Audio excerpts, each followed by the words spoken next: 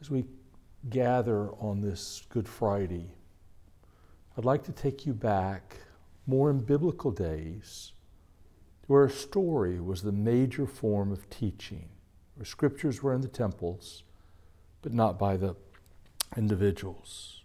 So let's begin with the story in the garden. It's an early morning. The dew dampens the ground. It's a beautiful stream nearby, and here are various animals of all sizes that have come to fill their thirst, to quench their thirst from this unpolluted stream.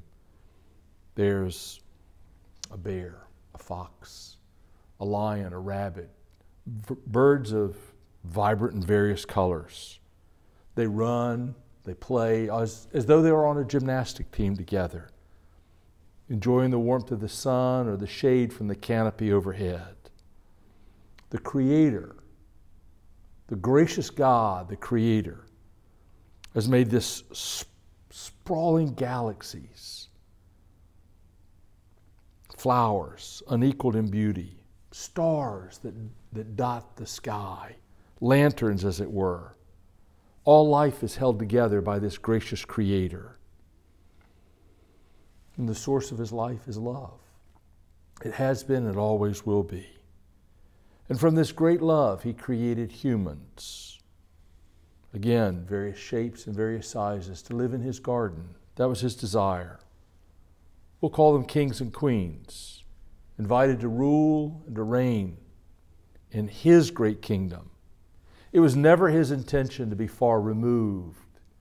It was His desire, as we read, to walk with His king and queen. They were brought into the story to live, to obey, to enjoy a relationship with God, to enjoy this building together. And for a period of time, life was beyond anything our minds can grasp. And then one day, a forked tongue appeared. And a forked tongue began to ask questions. Does God really care about you? Is God really in charge? Why do you have to obey His rules? You're wise. Do what you want to do. Then came the accusation, God has lied to you. He is not good. He's withholding from you, and you can do much better. And then the garden fell. But God cried out a message of goodness to this crumbling society, and the story didn't end. Another king will come, God proclaimed.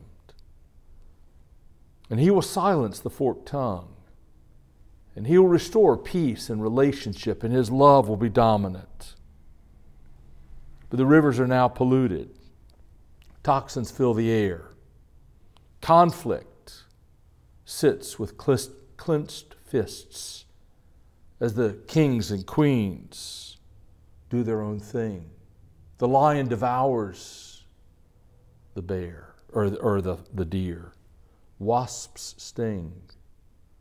Forest fires burn across the land. Ashes, emptiness, barrenness, death, char. Thorns grow. Chaos abounds. The early task work that was a joy in the previous garden is now dull. It is boring, it's routine, it's the same, it's empty.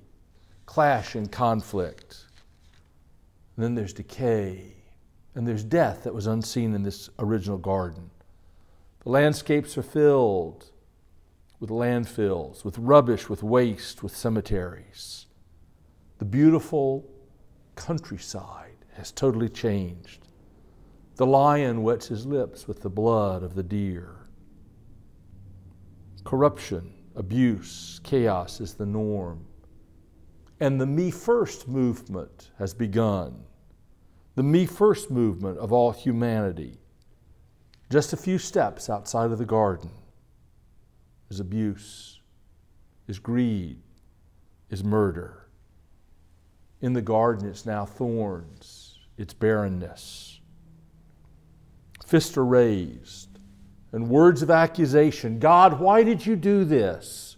What kind of God are you that would allow us to suffer like this? Why have you given us this terrible mess? The artist who created that first beautiful garden is more than just a creator. He is love.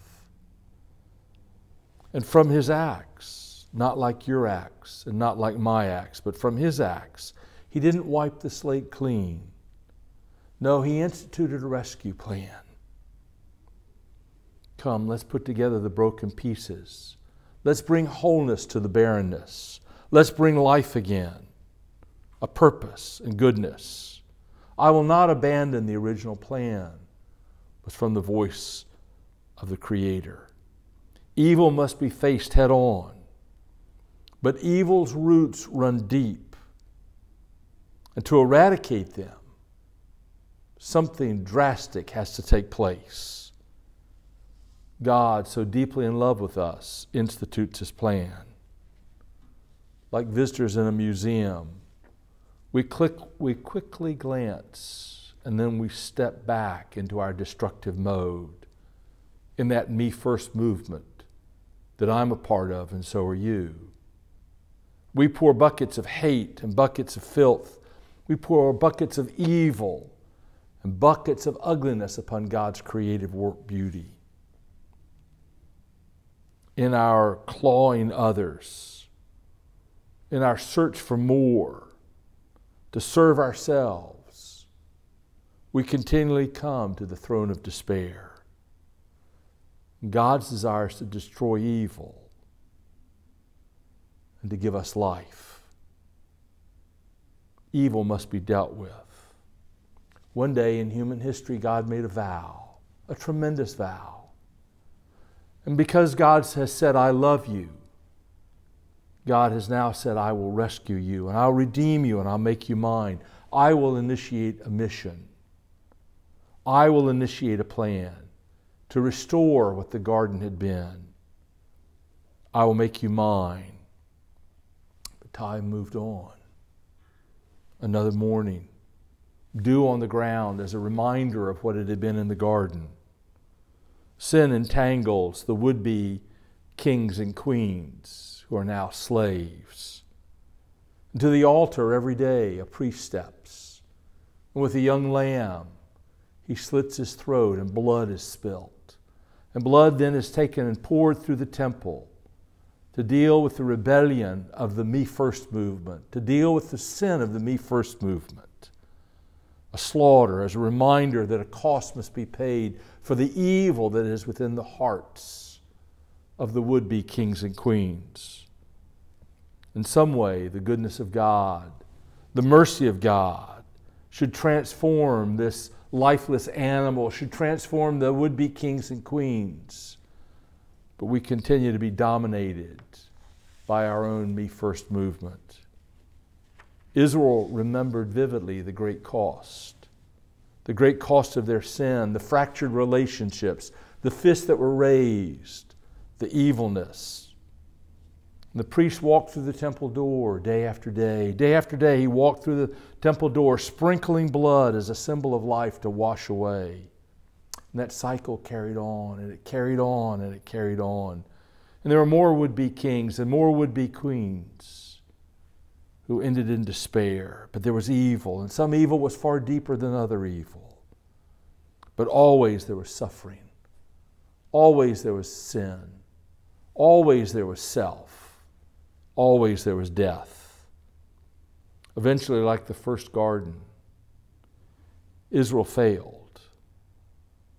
They were only concerned with me first, myself, not the poor, not the needy, not those in despair.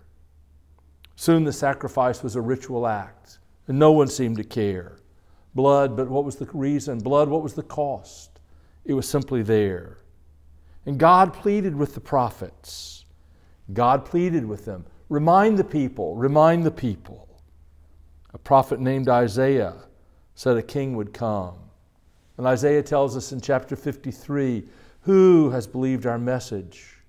To whom has the arm of the Lord been revealed? He grew up before him like a tender shoot, like a root out of dry ground. He had no beauty or majesty to attract us to him. Nothing in his appearance that we should desire him.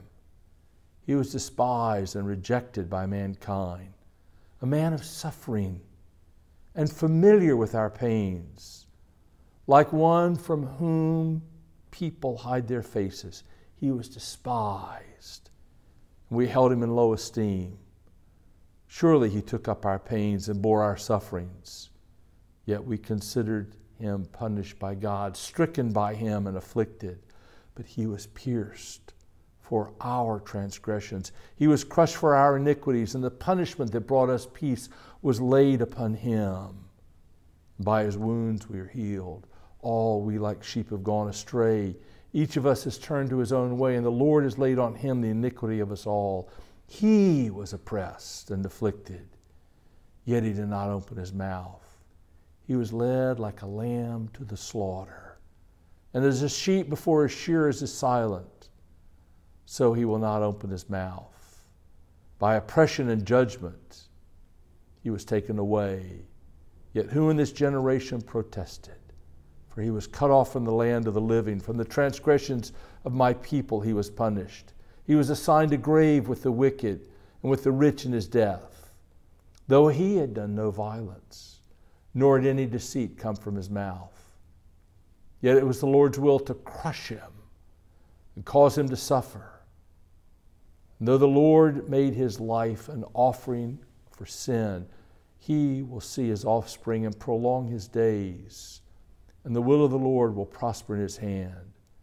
After he has suffered, he will see the light of life and be satisfied. By his knowledge, my righteous servant will justify many, and he will bear their iniquities. Therefore, I will give him a portion among the great, and he will divide the spoils among the strong, because he poured out his life unto death, and he was numbered with the transgressions, for he bore the sin of many, and he made intercession for the righteous. But those words of Isaiah fell on deaf ears. Kings and queens lived in their own world. Kings and queens did their own desire. They were more into the me first movement themselves. And so they lived with no land, no king, no temple, broken people. Another morning in history. Again, dew on the ground, a reminder of the garden. And in a small corner of an overrun nation, a messenger appeared to a teenage girl. And the messenger said, a king is coming, and he will deal with the me first movement. He will bring comfort, and he will rescue. And his name is Jesus, God rescues. His name is Emmanuel, God with us. The king rescuer did not arrive as any normal king would. There was no flaming chariot. He arrived to a poor teenage girl in a cave. He grew and learned until the time to begin his rescue mission. And he did it not as a conqueror, but as a teacher. He wandered Israel with good news, with mercy, with healings, with kindness, with love, with the truth of God, with empowering God. He forgave sins. He quieted storms. He restored life. And as in years earlier, the forked tongue appeared. And the forked tongue asked the question once again, does God have to be in charge? Why do we have to do things his way? Is God really good? Shouldn't we be able to rule ourselves? Aren't we wise enough? Don't we know enough? God is lying, and this man's an imposter. And so on a dark night, the Lord Jesus was taken. He was mocked. He was beaten. He was humiliated. He was whipped. He was insulted. He was spat upon. And naked, one hand was nailed to a crossbeam. The other hand was nailed to a crossbeam. His feet were impaled on the cross. He who was destined to be great and mighty was bare before all to see. There was no more king. Was this dream over? As the lion wet his lips with the blood of the deer, as the would-be kings and queens wet their lips with the blood of hate and bitterness and revenge, so the evil one that day, that night, wet his lips with the blood of the would-be king, the Messiah.